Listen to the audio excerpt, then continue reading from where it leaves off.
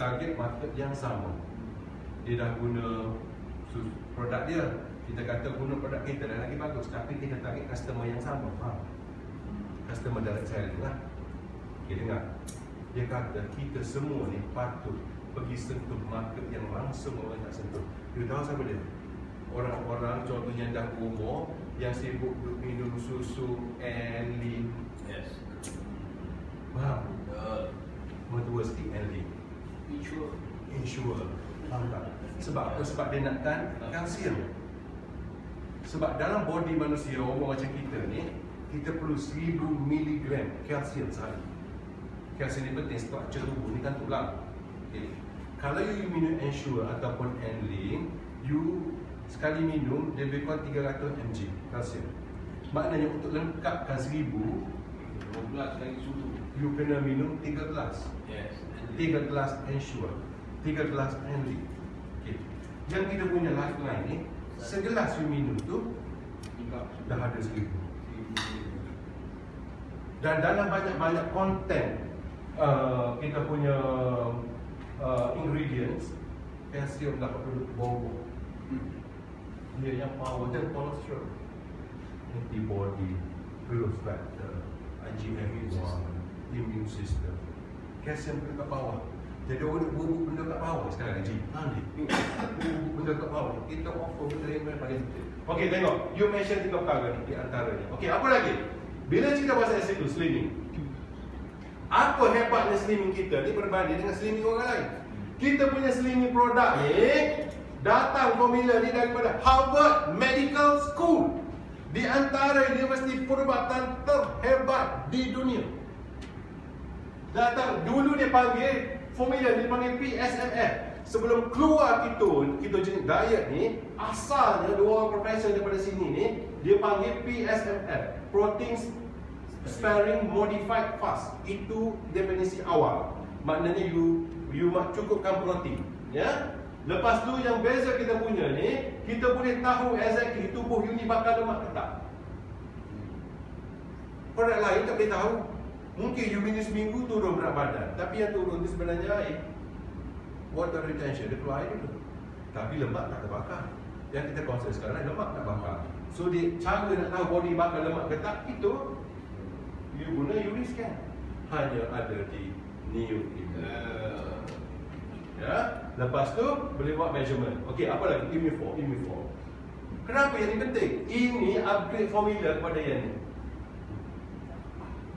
Yang ni kolostrum dia, power dia IgG 20%. Yang ni dia punya power IgG 40%. Maknanya kalau kereta yang ni tebus biji, yang ni tebus 2 biji. So ini baru keluar. Dan orang belum lagi promote dengan agresif. Ini peluang untuk you. Dan kemungkinan bisa kita naik sebab produk power dia. Dia ni dah try kan. Hari tu you rasa macam tak selesa. Kenapa? Sebab you ada gastric. Lepas tu you minta yang hitam pagi sebiji. Apa you rasa?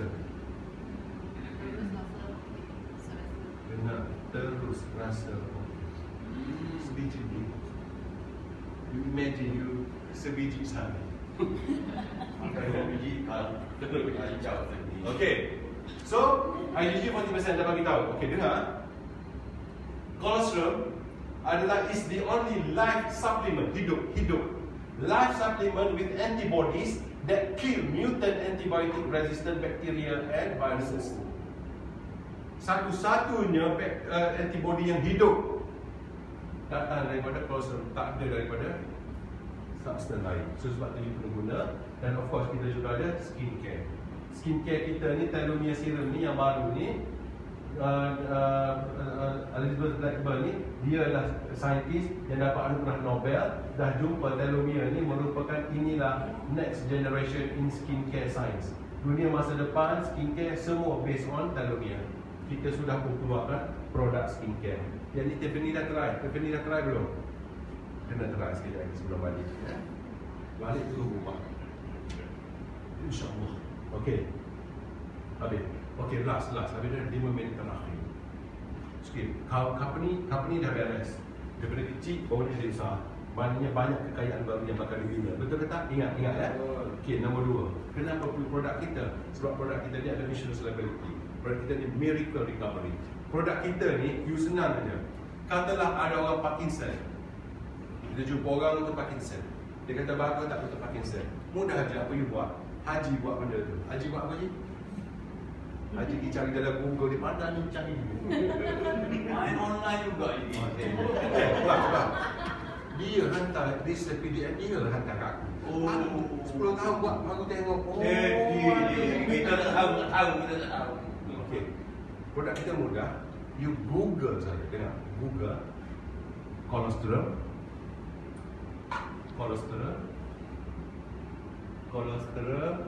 and Parkinson lah. Kalau kita ada masalah Parkinson, ada. Diabetes lah. Kalau diabetes, dia antara kandungan utama dalam kolostrum yang menyebabkan kadar gula jadi stabil adalah dia punya IGF-1. GF-1. So, you Google sikit kolostrum, IGF-1 and diabetes. Itu keluar research. Research ni, you screenshot, serang, hantar kepada diabetes. Okay. Faham? Jadi produk kita ni ada sains di belakangnya. Okey, kalau ada video, hantar video. Okay. So produk dah cukup power. Ya? Ada produk baru dan ada produk yang selalu repeat order macam ni. Okay. Last sekali, dari segi keuangan pula. Dia kena ada injection of monetary values. Baru dia jadi lebih semangat. Betul tak? Saya nak kongsi jadual ni kurang semangat. Tapi sekiranya dia ada imbuhan. Contohnya, yang peliknya dia boleh bagi duit dalam beg macam ni. Bagus banget. Saya nak menjual ke dan saham.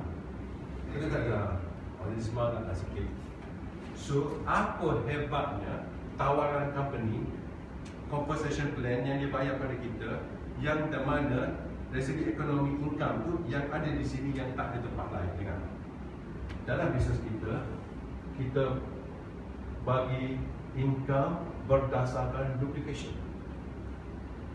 Kalau you buat perniagaan biasa, tak ada duplication. Kenapa duplication ni anjay sangat? Tak perlu office, ya? Tak perlu office. Okey, sebagai contoh, tengok kan. Yang ni kena tulis sikit. Kenapa kita dapat bisnes ni? Kenapa income di sini ni anjay? Sebab apa? Okey, package A, kita contoh ya. Ini contoh dekat office lah. Gaji besar sangat. Kita bayar kepada anda RM1,000 sehari. Selama 30 hari, kita ambil contoh. Hari pertama, kita bayar RM1,000. Hari kedua, bayar lagi RM1,000. Kita bayar RM1,000 sehari. Hari ketiga, bayar lagi RM1,000. Hari keempat, bayar lagi RM1,000. Sebab kita akan base dia RM1,000. Kita bayar RM1,000 sehari selama 30 hari. So hari 30 berapa dapat? RM30,000. Okay. Package B, nombor 2. Kita bayar 1 sen je. Base dia tengok, ni RM1,000. Ini base 1 sen. Tapi kita double setiap hari. Dan kita bagi 30 hari juga. Hari pertama 1 sen. Hari kedua kita double, jadi 2 sen. Hari ketiga double 4 sen. Hari keempat kita double lagi 8 sen. Dan kita bayar sama dengan sini, iaitu 30 hari. 30 hari. Kita tengok berapa? Hari 30 dia dapat lebih daripada 5 juta hari ni. Real. Ini ni hari ke-30. Tak campur lagi hari daripada 1 hingga 29. Tak campur. Yang ni 30,000 ni campur hari-hari. Hot ni hari ke-30 tu saja dah 5 juta lebih. So income macam ni dia panggil power of duplication.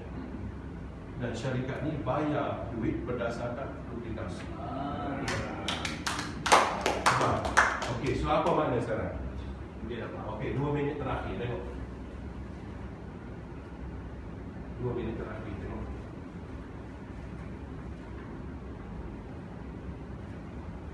Duplication double ni maknanya kita double ni maknanya dari segi gambar rajah data MLM macam ni ya. Betul? 2. Betul? Betul double lagi. Kan? Double lagi. sekarang apa yang saya nak bagi tahu adalah kita nak guna nak pilih A ke nak pilih B? Pilih lah. A nya ada dah kat office kan? B lah. Bagaimana kita nak guna formula duplikasi ni? Guna sini punya marketing plan. Kita nak guna yang ni, guna marketing plan mengikut company. So apa yang kita buat? Kita tak buat macam ni tau, sebab kita lebih tamak daripada pergi lahir. Kita tak buat double tau. Apa kita buat? Triple. Kita buat triple. Tak payah double, kita main triple. Mula-mula kita buat ni, lepas kita ajar orang lain pun buat benda yang sama. Triple kan kali. Maknanya dia panggil duplication of trees. 3. You tahu tak bulan keempat?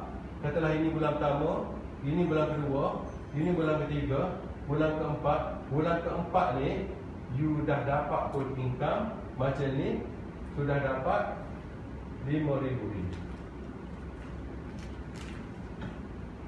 Baru 4 kali, maknanya baru 4 hari je. Baru 1, 2, 3, 4, baru 4 kali dah dapat ni.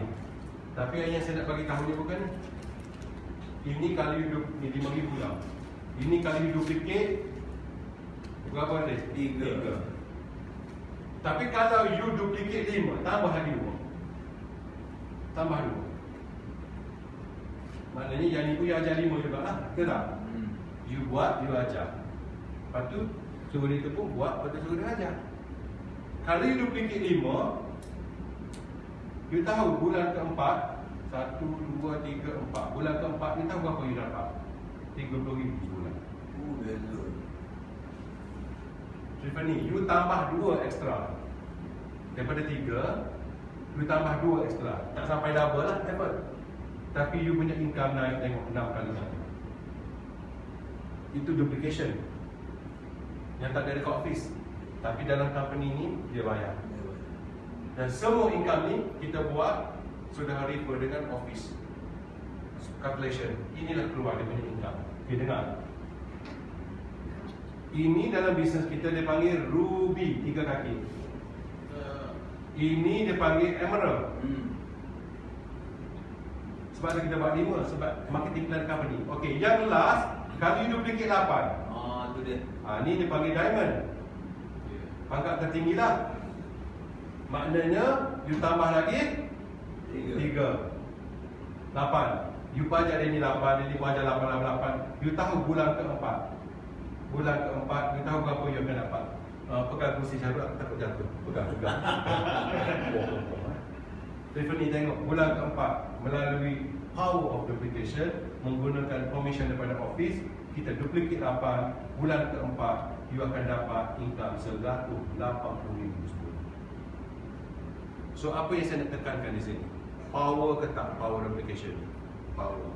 You tengok 3, you tambah 2, naik gaji 6 kali ganda. You tambah lagi ni 8 kan semua kan? Makna 3, maknanya hampir 3 kali ganda tu. Kan 3, maknanya 3 kali ganda usaha lah kan? You tengok income dia naik berapa? Daripada 5 naik sekarang ke 80. Berapa puluh kali ganda? 6 kali ganda. Lebih wah. Ni sekarang 80 ni. Daripada ni, compare dengan yang ni. Ini 3 kaki, ini 8 kaki. Usaha 3 kali ganda. Tapi income dia tengok hampir 50 kali ganda. Itu adalah power of duplication.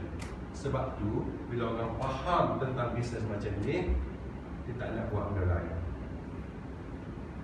Sebab income macam ni tak ada di tempat lain. Tak ada dalam industri lain. Dan semua income yang saya cerita 180,000, 30,000 tu semua tak termasuk duit. Itu hanyalah bonus bulanan sahaja. Yang ni extra bonus.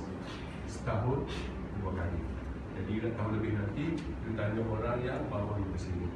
So insya-Allah minggu depan kita ada lagi di sini. Setiap hari Rabu kita selalu berjumpa macam ni. Biasanya kita buat sejam daripada pukul 9 sampai pukul 10 malam. Bukan pagi telefon ni. 9 pagi orang tidur.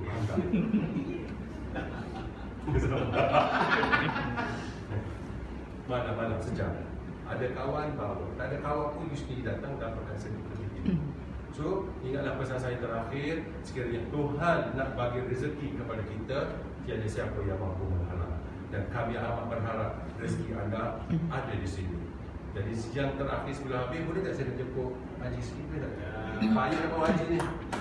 Kita menjemput Haji Muhammad sebagai penutup. Boleh Ji? Ya. Okay, nama dulu Ji. Assalamualaikum Waalaikumsalam. Sini Haji. Saya Muhammad Haji. Datang daripada Barat. Boleh bagi tahu umur Ji? Umur saya 67 tahun. Okay, Haji sudah pun berbakat dalam bisnes kita ni, kira supervisor lah. Okey. Saya tak kira bakat dulu. Ya. Okey, macam mana? Cuba Haji kongsi. Macam mana Haji boleh jadi berminat? Mungkin sebabkan contoh muizin kot. Yang trigger tu apa dia? Saya sebenarnya dah lama nak cari produk yang mana produk yang boleh membantu kawan-kawan saudara kan. Jadi pada satu hari, 3 minggu yang lepas, anak saya bawa kawan. Kawan tu saya kenal 10 tahun. Anak kawan itulah. Jadi penampilan kawan saya tu lain daripada yang dulu. Dulu nampak dia gelap, badan saya sikit. Kali ni juga lain. Bercahaya. Badan dia fit. Jadi saya tanya dia, you buat apa? Dia kata, saya minum susu ni bang. Dia panggil saya abang. Untuk pakcik. Jadi saya tengok lah itu. Jadi saya baca malam tu, saya baca. Next day saya kata, okey, saya join. Wow. Saya join apa? Saya join terus. Supervisor dia kedua orang. Tepuk tangan dia untuk Haji. Orang tu. Lepas tu Saya dah betul dengan produk. Kita iklan yang mana kalau saya boleh membantu pun. Nah, dan sampai sekarang ni kurang 3 minggu dah saya dah berada dalam masyarakat ini. Jadi kata alhamdulillah dapat membantu 2-3 orang lah. Dia positif yang nak repeat order. Repeat order. Saya pun mula saya pok bila kalau bangkok tu rasa berdebar dah. Okey tak okey. Okey alhamdulillah. So far so good. apa feedback di antara feedback mereka apa je bila kita tanya mereka lepas mereka guna produk? Apa feedback mereka? Ini yang cakap tu feedback dia nampaknya very positif. Contohnya apa dia orang cakap? Contohnya dia kata saya okey. Saya ni nak kepisah ni tak cakap tak apa nanti saya hantar. You jangan hantar. I datang. Terbaik. Pada yang akak lebih lagi pun ada. Ini kawan-kawan surau. Saya punya target area adalah ni kawan-kawan di masjid, surau, orang tua-tua lah. Jadi ada satu hamba Allah ni dia kerja dia suka membantu surau. Buat cleaning dan sebagainya. Siap lah. Jadi satu hari tu saya pergi makan lah dengan kawan-kawan. Jadi kebetulan dia ada. Dia cerita pasal susu ni. Dia kata susu apa dia? Cakap Alphalipid. Inilah aku cari berapa lama tak jumpa dia.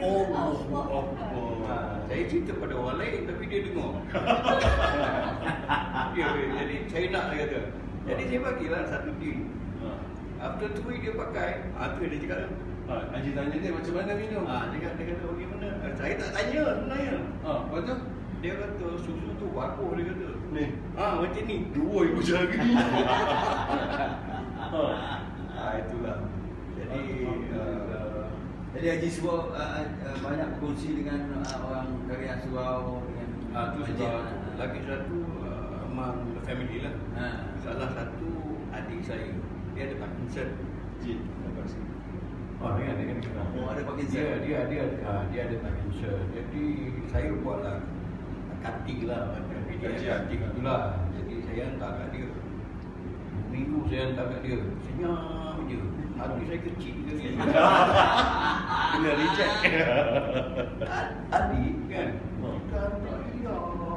Habis tu pula 2 hari lepas dia datang. Datang rumah saya dia tanya, "Long, mana nak cari suri?" Ada Long ada. Nampak tak cakap dia pergi pharmacy cari 4 pharmacy tak jumpa dia. Dah 2 minggu tu lagi cari. Dah tak ada. Jadi dia cerita lah. Jadi tengah lama itu saya bini dia pakai tahu dia kata, saya pun nak cari susu. Jadi sekarang jumpa susu, ambil 2 sekali. 2 tin sekali kau. Berapa umur dia tu? Dia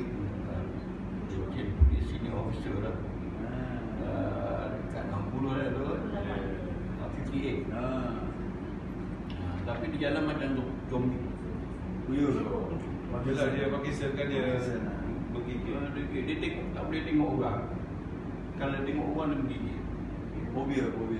Tak tahu lah fobia ke apa. Jadi saya pun bila apa ubat saya jumpa, saya teringat ke dia. Apa pun kita ingat tadi kan. Alhamdulillah dia dapat manfaat. InsyaAllah. Jadi saya dalam one of the artikel yang saya cari dalam Google tu, ada pasal Parkinson. Jadi saya buatlah cutting tu, hantar kat dia. Kan, kolesterol. Dia dah baca tu. Dia dah baca lagi cari. Itulah kita. So yang lifeline punya dah habis je. Yang stok lifeline dah habis dah kat rumah. Tinggal 1. Jadi benda tu dah ada kawan-kawan. Ada list lah. Buat listing ya. Dia minat. Jadi saya terpaksa ada kali ni, ada kat raya ni kan.